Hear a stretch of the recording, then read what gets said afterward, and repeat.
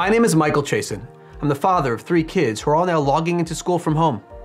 The COVID-19 pandemic has really pushed almost every single K-12 and higher ed institution to start using synchronous online learning. But nonetheless, there are some challenges to using Zoom to bring your classes online.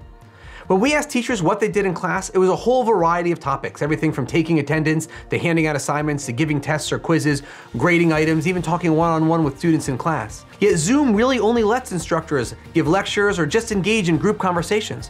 What that means is that typically 60% of the classroom experience can't be brought online. So we developed Class. We took Zoom and we added all of those items to really allow instructors to bring the in-classroom experience online. Class was built on Zoom, built for education. Let me go ahead and tell you about the teaching and learning tools. We've given teachers a full set of tools that they can deploy in their class. What this means is that students can easily access the syllabus during class. The teacher, after giving a lecture, can go ahead and hand out an assignment and ask the students to write a summary of what they've just learned. Or they can give an assessment or a test or a quiz live during class. Teachers can easily link to their asynchronous course materials that might be online in Blackboard or Google Classroom or Moodle or Sakai or others. And of course, Zoom has screen share, but we've enhanced that screen share so the teacher can take any of the items on their desktop and put it up right behind them and allow them to point to different items on the screen like they would live during class. And of course, we've made it easier to access the Zoom whiteboard. And we've also made it even easier for the teacher to go ahead and push websites to the students. And we also simplified the process for the teacher to play a video during the class. The video is streamed directly to all the students, but the teacher can control the playback. But we didn't just add a bunch of teaching and learning tools to Zoom, we also improved the way that the students engage in the actual class. We took the teacher out of that grid view. Sometimes they were getting lost on the second or even third page of a large class, and we took them out and we put them in the corner up on the teacher's podium.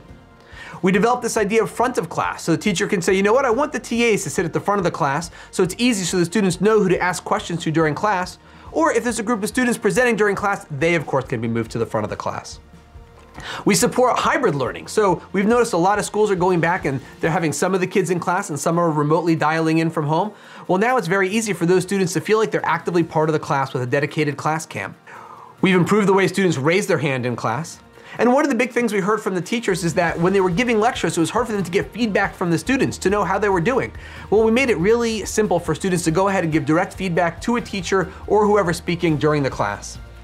And for the kids in K through 6, we allowed the teacher to go ahead and hand out stars during class.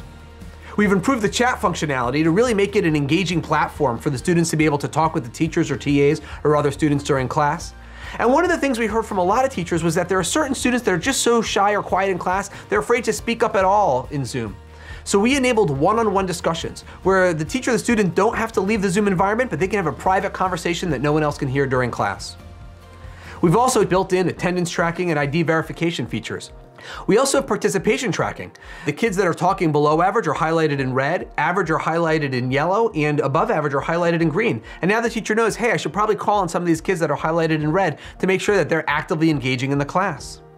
And the kids are probably not gonna like this, but we also enable the teacher to have what we call lose focus tracking. So they can actually see which students don't have Class for Zoom as the primary app up on their computer.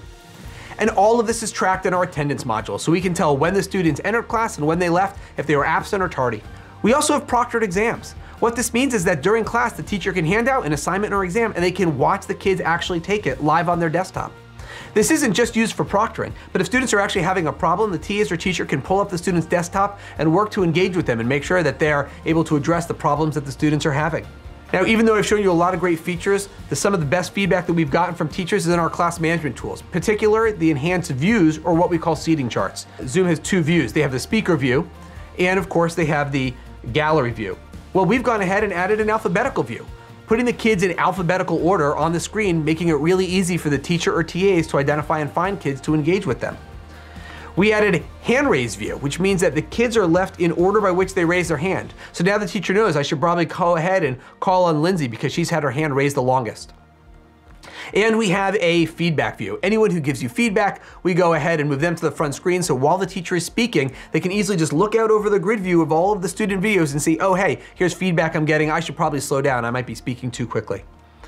And we've also brought some new innovative views, a virtual desk view. So each student actually looks like they're sitting at a desk. It's a new way to really engage with the students and feel like you're back in that live classroom.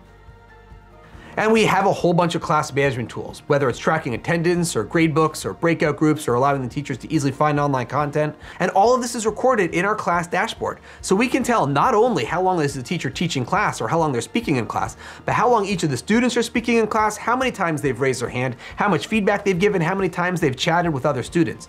So all this can give not only the teachers, but the principals and presidents of the schools an idea of the level of engagement that their teachers are seeing across all of their classes. So when you ask teachers what it is that they do in their classroom, class brings all of that and more online.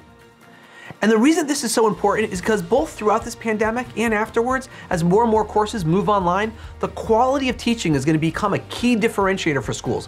Location and campus are going to become much less important. And so competitively, schools are going to need to make sure they don't just have great teachers, but they have great online teachers. Teachers want to take their in-classroom skills online without having to learn a whole new methodology of teaching and learning. Class brings all of these features and more online so that it allows the teachers to really focus on orchestrating their classroom, inspiring learning, and engaging their students.